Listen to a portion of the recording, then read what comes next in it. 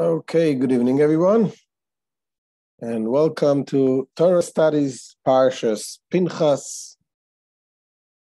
And this week, Torah Studies, we're going to focus on the haftarah of the week. The haftarah, of course, is the prophets that we read after the reading of the Torah in the synagogue on Shabbos. And this week, we begin the three haftarot, which comes in the period of the 3 weeks of mourning. So, of course, we're now from the 17th of Tammuz until Tisha B'Av. These are considered 3 weeks of mourning. It is the time when the Holy Temple in Jerusalem, some close to 2,000 years ago, it was destroyed on Tisha B'Av, the 9th day of Av, the 17th of Tammuz. They breached the wall of Jerusalem, which led to the destructions 3 weeks later. But I want to start with the story of Rabbi Shimon Bar Yochai, the great sage who lived right after the destruction of the Second Temple. And he was, of course, the father of the Kabbalah, the Zohar. He was teaching the mystical parts of the Torah. And he was teaching his son, Rabbi Elazar, about the mystics, the secrets of the Holy Temple. And his son was crying and laughing at the same time. Why? He was laughing. He was happy because his father, Rabbi Shimon Bar Yochai, revealed him such great secrets of what the Holy Temple was all about. It's not just a building that was destroyed and we're crying for it for 2,000 years. He revealed to him the secrets, the depth of what the Holy Temple was about. But he was crying because they didn't have it. It was after the destruction. So once he understood more what the meaning of the Holy Temple was all about, it made him appreciate the depth of it and the importance of it, and therefore understanding even more how it is necessary for us to have it, and how sad it is that we don't. But today what we're going to focus on is in the silver lining, and realizing that really there is much that we gain from the very beginning of this mourning period. Hashem is guiding us through the prophets throughout the generation, but even to the very first prophet that prophesied about this destruction, the prophet Yirmiyahu. That this is what we're going to read this week on his prophecy. And we're going to learn the lesson, how really that you have it in you. Each and every one of us has it in us. Not to be afraid of the darkness and the challenges, but to be able to overcome. And why? Because we have an neshama. We're going to explain this. Now, so as we said, we have the 3 weeks of the mourning, 3 weeks of haftarahs. We're going to read about the destruction of the temple. And then, this is from now till Tisha B'Av, the 9th day of Av. And then comes 7 weeks of consolation, comforting. Hashem comforts us. And then we're getting ready for Rosh Hashanah, for Teshuvah, for repentance. It's coming before you know it. We're almost there. So let's start.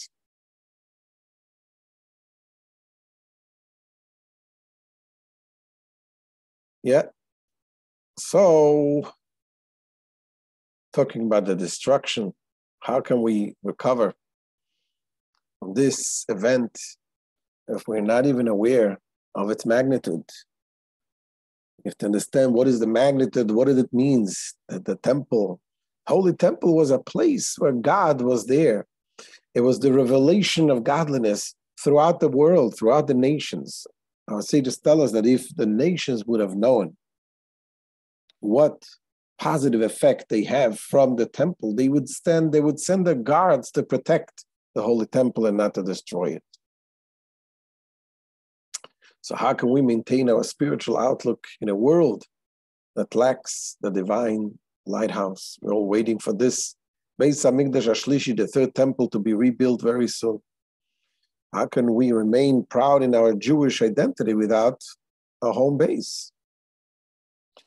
So here is the law about the haftarah, what we read in these coming weeks.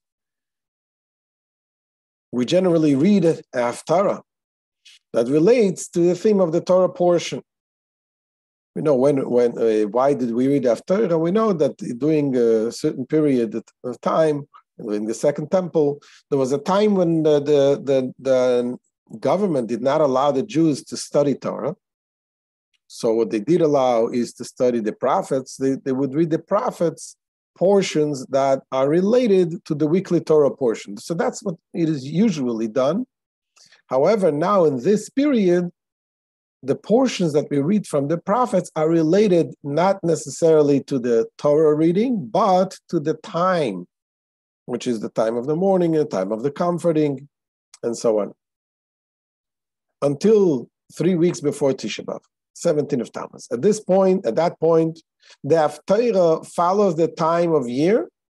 3 readings account the misfortune of the temple's destruction, and 7 readings comfort the nation from the tragedy.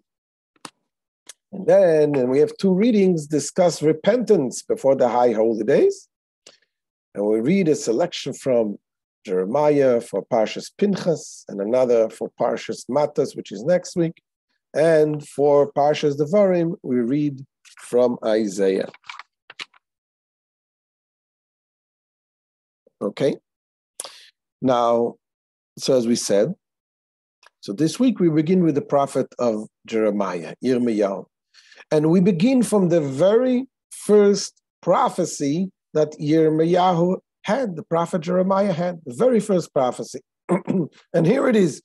We're going to read the first few verses of the prophecy that we're going to read this Shabbos. And it says as follows.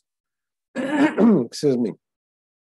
The words of Yirmiyahu, the son of Hilkiah, of the priests who were in Anatot in the land of Benjamin.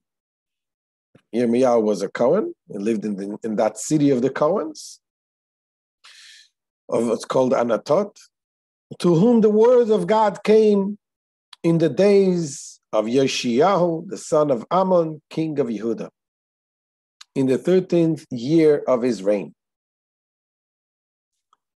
And it was in the days of Yehoiakim, the son of Yoshiyahu, the king of Yehuda, until the end of 11 years of Tzidkiyahu, son of Yoshiyahu, the king of Yehuda, until the exile of Jerusalem in the 5th month.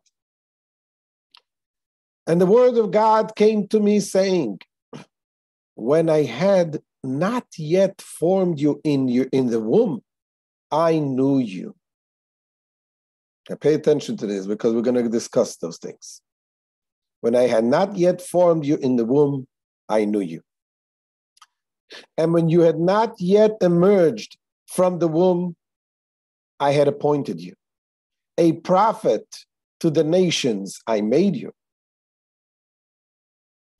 I said, says Yirmiyahu, alas, O Lord God, behold, I know not to speak, for I am but a youth. He was a young man. And God said to me, say not, I am but a youth. For wherever I send you, you shall go, and whatever I command you, you shall speak. Fear them not, for I am with you to save you, says God. Okay? So we just read this first few verses, the beginning of the prophet Jeremiah. But we have to keep in mind one thing. When we are reading the haftarah, which is, as we said, either related to the portion of the week or related to the time of the year, we're supposed to read something that is relevant, something that is connected with what we want to apply, with what we want to teach. What relevance does the beginning have? I mean, after this comes the prophecy about the destruction of the temple. That I understand. This is what it's all about. Telling us about the destruction and encouraging the people to do teshuvah, to repent, or else the destruction is coming. But why mention the whole beginning? I knew you from the beginning, from before birth. I sanctified you from before. And he says, no, I'm just about a youth, and I can't. And God says, yes, you can. What are these details important? And here the Rebbe will explain what we learn from this. So this is question number one. Why are these verses relevant to our purpose, for our purpose? Why do we need to know these details? Question number two, what do the words, when you had not yet emerged from the womb, mean?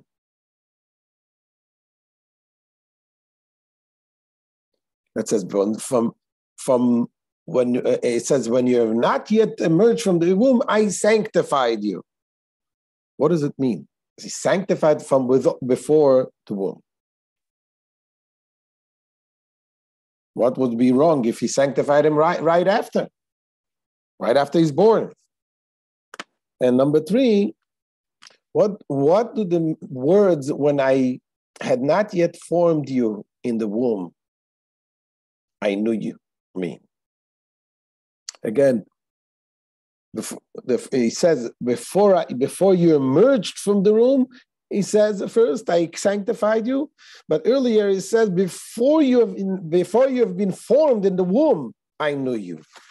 So all of this needs explanation, what this means.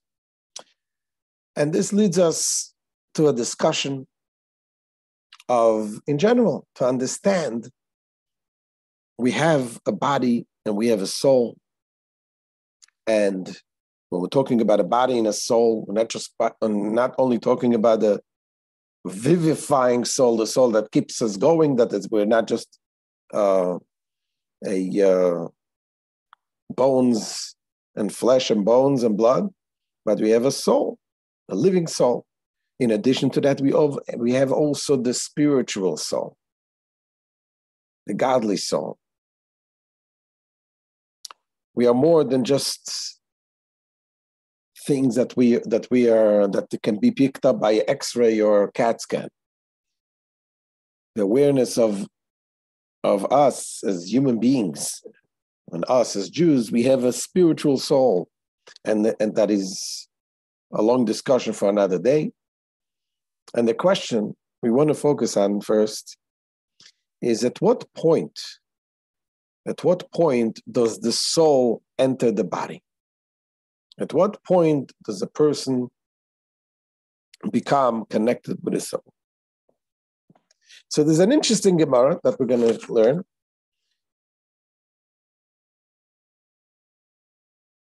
Let's share this.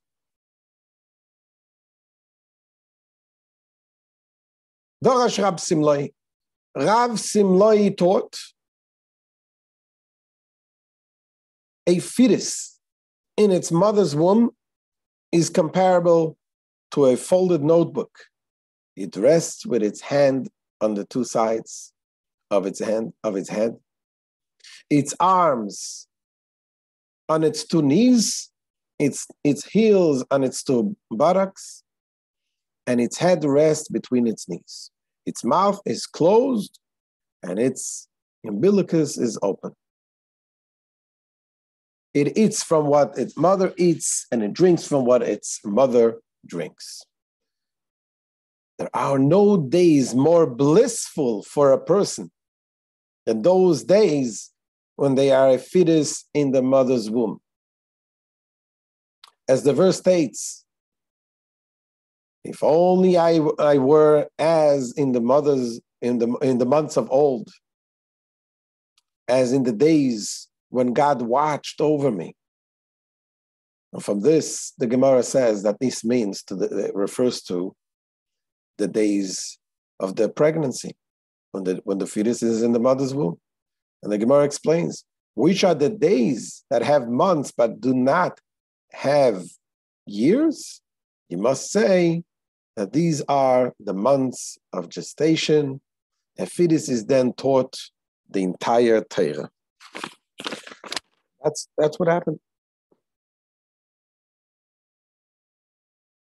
So what do we see from this Talmud? When does the neshama come into the person? If the Talmud concludes that if the fetus is being taught the Torah as it is in his mother's womb, obviously it has a neshama. It has a soul in the mother's womb. The Gemara there also brings another point that we, in beginning of the book of Tanya, the Alter Rebbe brings down, that when the fetus is in the mother's womb, every child, every person is being administered an oath that it should be a tzaddik, not to be a rasha, it should be righteous, not to be wicked, and so on. There's a whole discussion in Tanya. We're not going to go into this right now.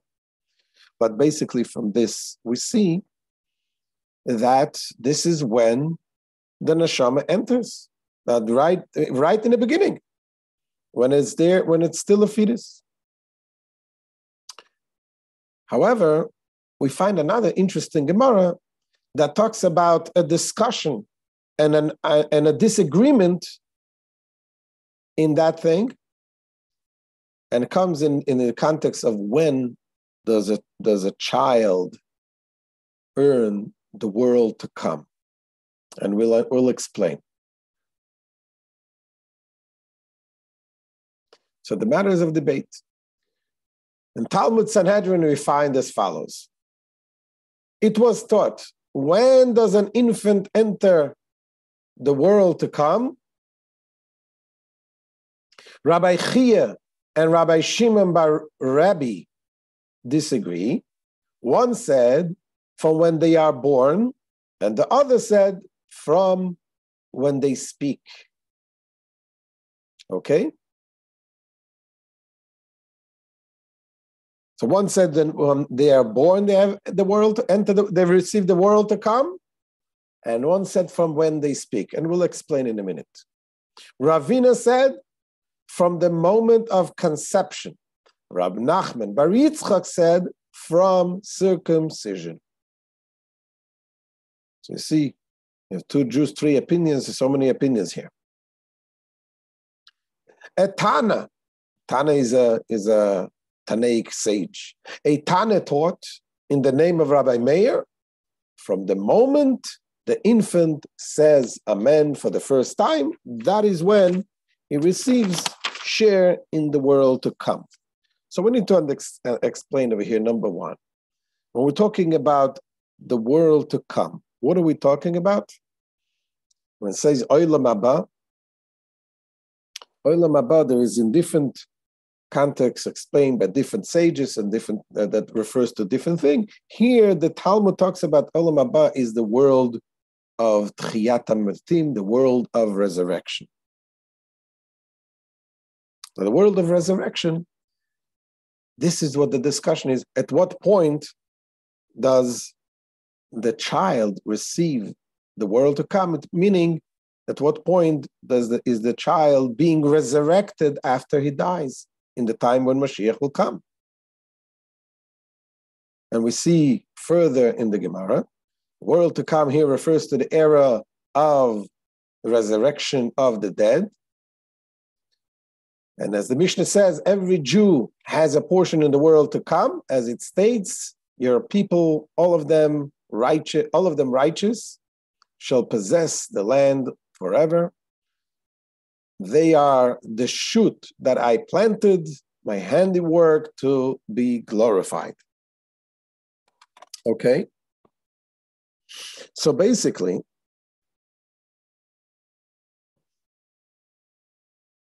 what we say, if the world to come means the world of resurrection, that makes sense that when does a child become worthy to the world to come, meaning as soon as the neshama enters the body, as soon as there is a connection with the body. So if we explain that the neshama, as we said in the Gemara, that when the child is in the womb, in the mother's, is a fetus in the mother's womb, is being taught the Torah and is being administered an oath, then obviously the neshama is already there in the body. So what sense does it make to explain the other opinions of when the neshama, when he says amen, or when the child is born, or when and all the different opinions that we just explained? If he studies Torah, there is a neshama. So what's the problem? So the argument about when the world to come is earth is really an argument as to when the soul enters the body in the first place. And the answer is the differences between what the sages explain is because there are different stages of how the neshama enters the body. The neshama enters the body, but there's different stages of the connection of the soul to the body comes in stages. And we'll explain what that means. So the fetus is endowed with a soul in the womb, but at this early stage, the body and soul, they are not unified yet. As the Rebbe explains, it says when the fetus is in its mother's womb, it has a godly soul, but that soul is not integrated with its body. Even the purely physical life force is not fully revealed and active. That's why, hence, it is sustained by the food of the mother. True entrance of the soul into the body is when the body and soul become unified and integrated, such that one can see the soul affecting the body. Even once a child is born, the effect of the godly soul is not immediately apparent. Rather, it is their animating soul, which is synonymous with their physical life force, that drives their existence.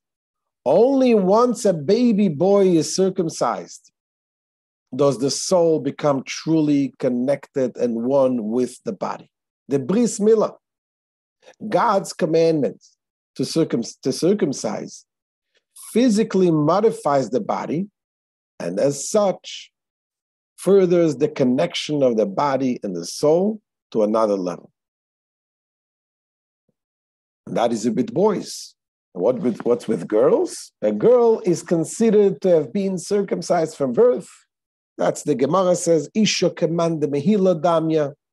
A woman is considered circumcised because a woman, to begin with, has more of a spiritual character to them. But again, that's a discussion for a different day. But what we see from here is that, as the Rebbe says here, there's basically three stages. You have the stage of being the fetus. You have the soul enters, but it's not connected. Yet you have then the birth. The birth makes a stronger connection, and the bris comes even stronger. The fetus in the womb, the birth of the baby, and the bris.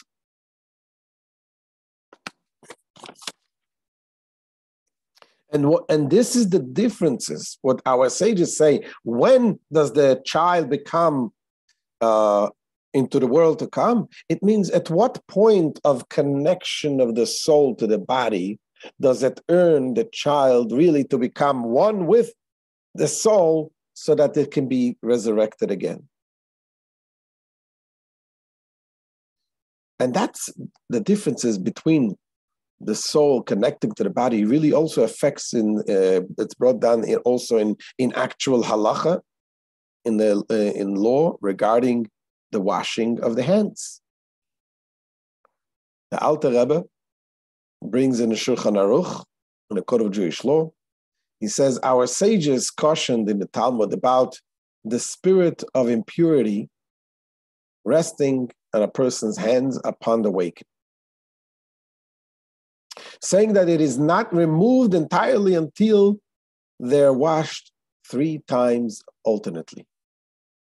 So to explain it first outside, in the morning when we wake up in the morning, first thing what we do, we say Modeh Ani, we put the hands together, we say Modeh Ani lefanecha, melech chai v'kayam, shechazarta b'nishmasi, b'chem l'rabba m'nasecha. Well, thank you, Hashem, King, the living King, the lasting King, that you return my soul into me with compassion.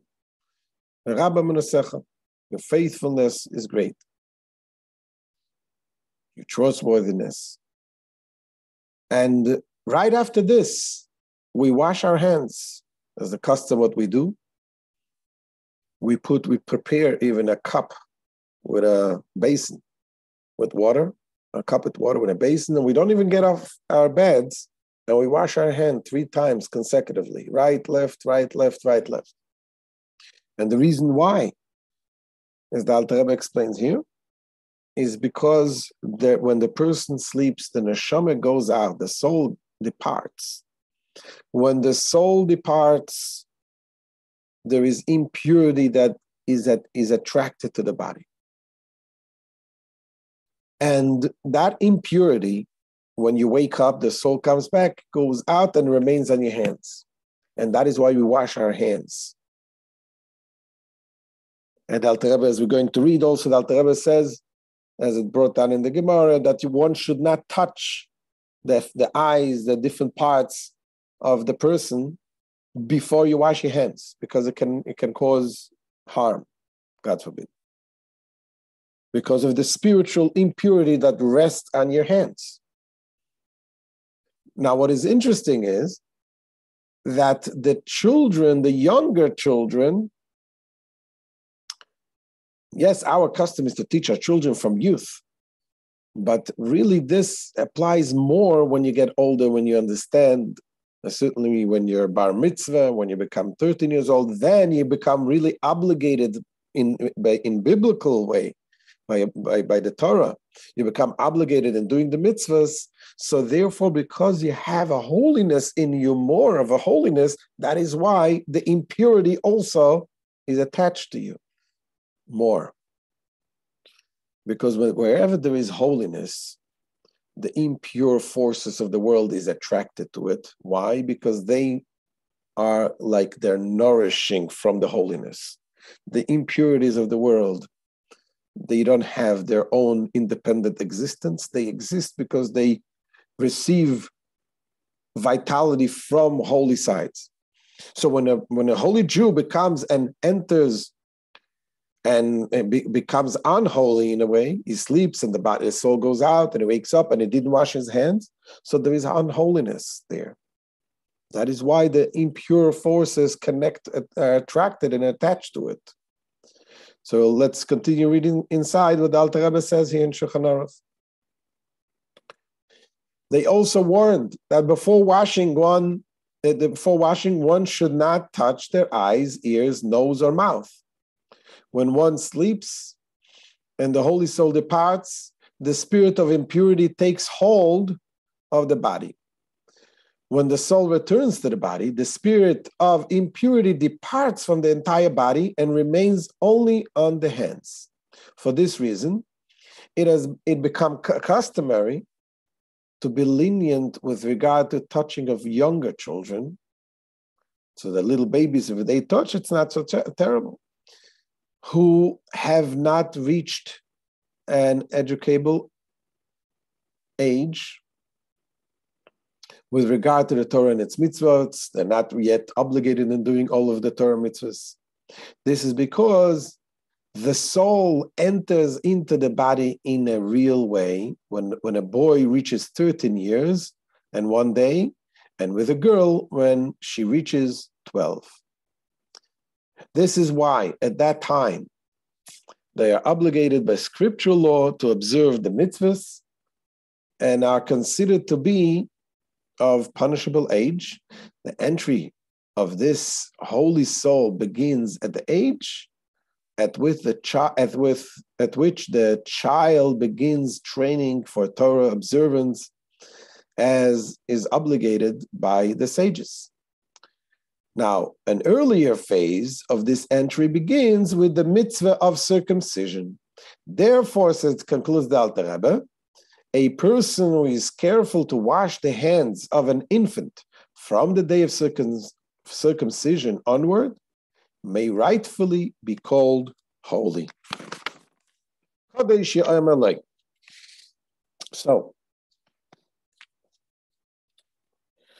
So basically, what did we say? Again, so an infant has a soul from the time he is circumcised, and washing the hands at the age is therefore a legitimate and holy custom. So again, what do we see from here? Is again the stages of holiness, the stages of the time when the soul enters the body.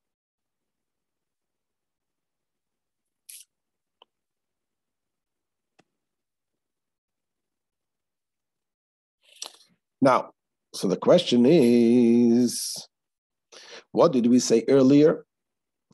We spoke about the neshama, the soul that the fetus has. Why does the soul need a fetus? Why does the fetus need a soul? The fetus has a soul for what? To study Torah. As we said, that there is an angel that teaches the entire Torah to the fetus at the time of pregnancy. However, the problem is, and we know, I'm sure some of you know, as the Gemara goes on to say, that the fetus is being taught the whole Torah. Why don't you remember what you learned? Why don't we remember the whole Torah right now? Because there is an angel that comes and gives it a flick, and it forgets the entire Torah. So if it forgets the entire Torah, so what's the point of teaching Torah? What is the point of the fetus, the child before it's born, being taught the Torah if it's forgetting everything? What's the purpose of the soul entering the body before a child is born? The Gemara says, once a child enters the world, an angel hits the child on its mouth and causes him or her to forget all the Torah that they learned. What is this all about? Why do we need this?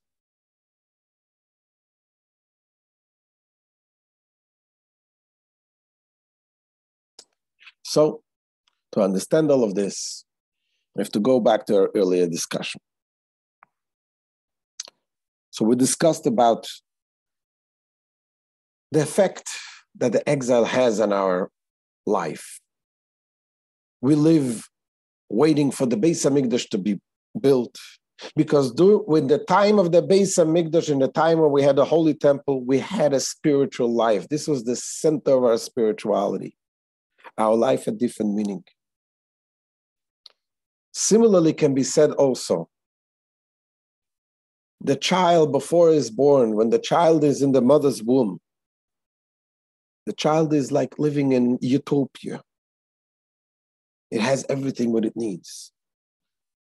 gets nourished, gets food, has no worries, no challenges, studies Torah, that gets everything, spiritually, physically, everything it has the child before it was born. Once it is born, full with challenges.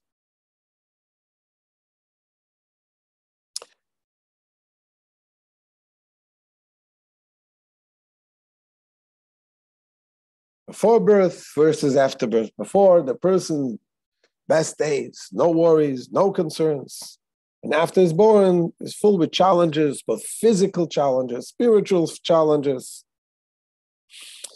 And this is when Hashem comes and tells Yirmiyahu, when God comes to Yirmiyahu Hanavi. Who is Yirmiyahu? The prophet Jeremiah. Prophet Jeremiah lived in a time of darkness. He himself was one who was outcast. They pushed him away. And he felt he's not capable of doing anything. And right there in the beginning of this prophecy, Hashem tells him, I want you to know, we begin now a period of exile. A period that apparently it lasted for 2,000 years. Hashem tells him, I want you to know you have the strength because I gave you a neshama.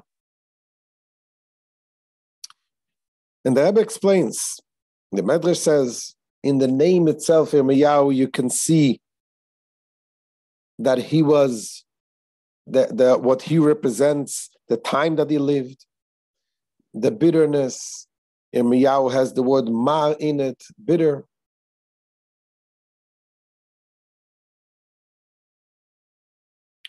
Says the Medrash, Lama nikra shma Yirmiyah. Why was he called Yirmiyah, Jeremiah? Because in his time, Jerusalem became a place of destruction. Yirmiyah in Aramaic is destruction.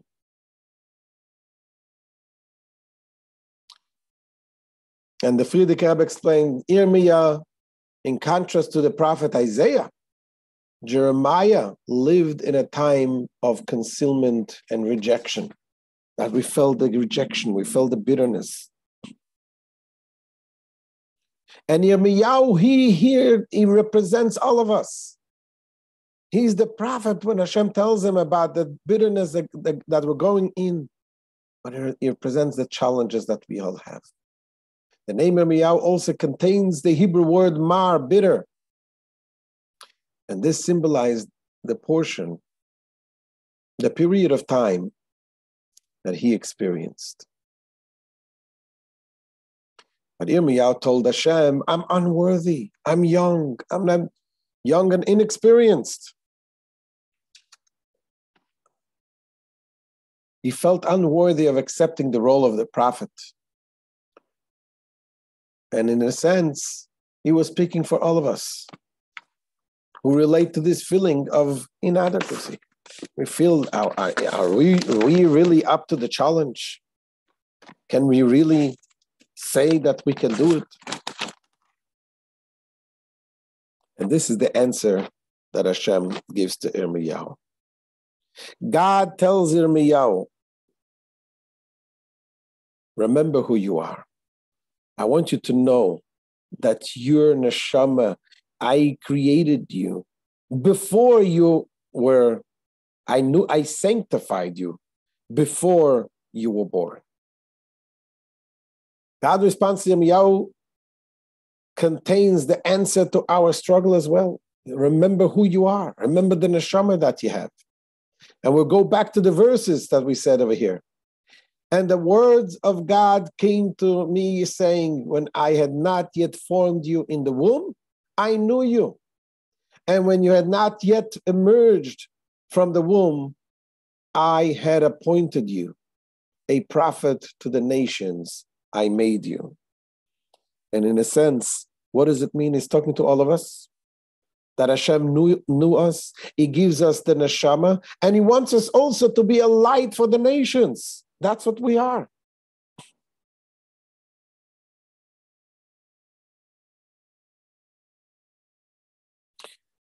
That means that the neshama came first. Not only it came first in time.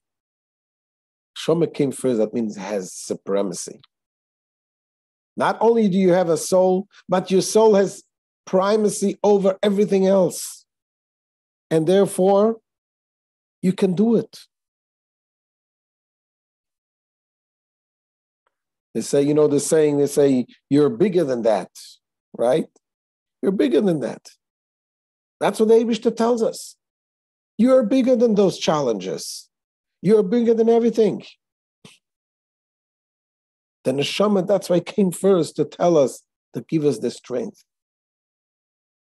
It says, "Beterem etzarcha," as the Rebbe explains, "Beterem etzarcha babeten yiraticha," with the words, before I formed you in the womb, I knew you. God is telling Yirmiyahu, you have a holy soul, a literal share of God sourced in something far higher and greater than the lowest depth of and concealment.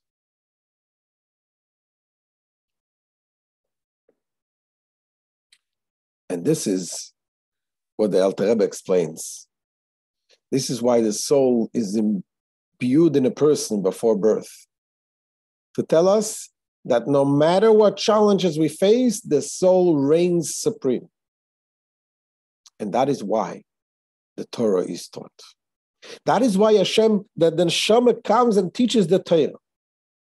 The word hikdashticha, that before you were formed, I sanctified you. What is the meaning of sanctified you?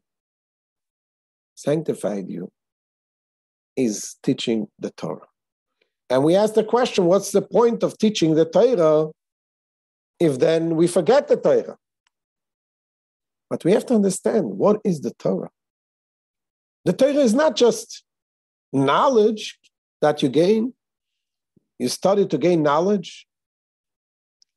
Those of you who joined our Tanya lessons, you know, and hear that more than once, that the Torah is Chachmasei Shel HaKadosh Baruch Hu. The Torah is God's wisdom. What does it mean, God's wisdom? The Alter Rebbe brings in the Tanya a number of times. He quotes the Rambam, Hu Amada, Hu Ayodea, Hu Ayadua. He is the knower, he's the knowledge, he's the knower, and he's the known. That means the wisdom of Hashem is one with God himself. When the child, the neshama, is being taught the Torah, it is being empowered with this knowledge of the godly Torah, God's wisdom, which is connected, is one with God himself. So the neshama is being pumped with this knowledge of Torah. Now, once you're born, yes, you forget the Torah. You forget the details. You forget the fact, what you learned. Because otherwise, if you wouldn't forget, you would be just like a robot, like an angel, as we learned in Tanya today. The difference between a soul and an angel. I mentioned the story of that the Rebbe taught. When a person asked the Rebbe, why do we have that many challenges? Why can't I just be with a person like like the angels doing everything what Hashem wants? Why do we have a Yetzer Hara? Why do you have such an evil inclination that keeps telling me and pushing me to do the wrong thing? And the Rebbe answered to this child. They told him, this child happened to be a person, he used to like painting, like art and paintings, and he asked them, what is the difference between the art? He says a certain picture, certain art, piece of art, a painting that a big famous artist made of a nice view, and it's sold for millions of dollars. I said, what if you take a camera and take a photograph of the same scenery? Will it sell for the same amount? Obviously not.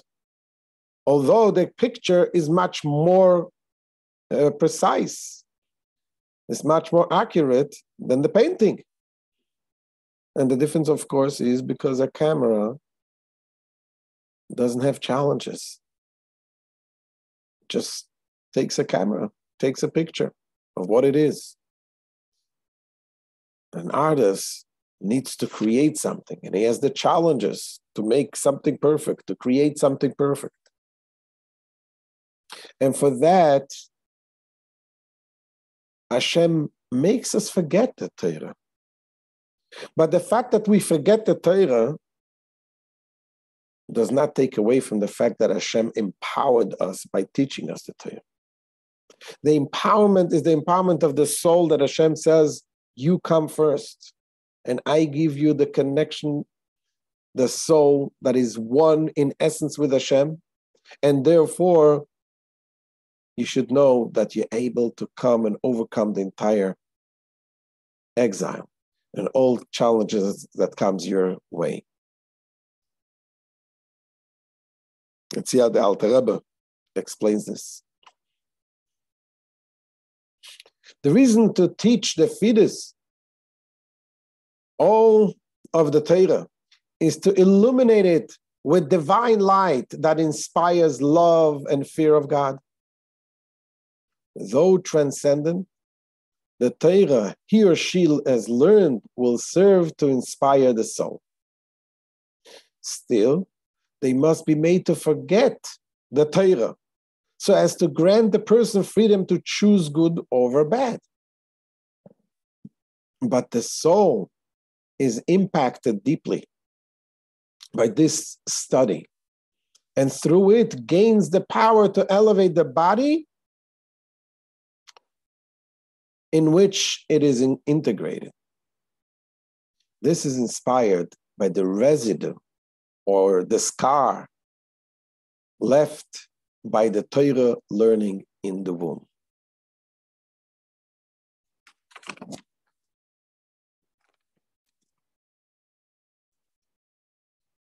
And that's what the Rebbe explains. It says, this is the meaning of when you had not yet emerged from the womb, I had appointed you. Not only were you imbued with a holy soul, but you were also sanctified. Already in the womb, you were prepared and empowered for your entrance to the world by studying the entire Torah. That's what Rebbe explains. This is the meaning of the haftarah. This haftarah reminds us that the infinite power of our divine soul and the light of the Torah that it studied gives us the tools to light up any darkness. That gives us a whole new understanding of the haftarah. Until now, when you read the haftarah, you're saying this is Gimel de Polanusa, the 3 weeks of destruction. But look how beautiful the Rebbe looks at the beginning, the introduction of the prophecy of Yirmiyahu, which you would think, what does it have to do with the whole story? And the Rebbe gives us this positive message that for thousands of years we read it. We read it.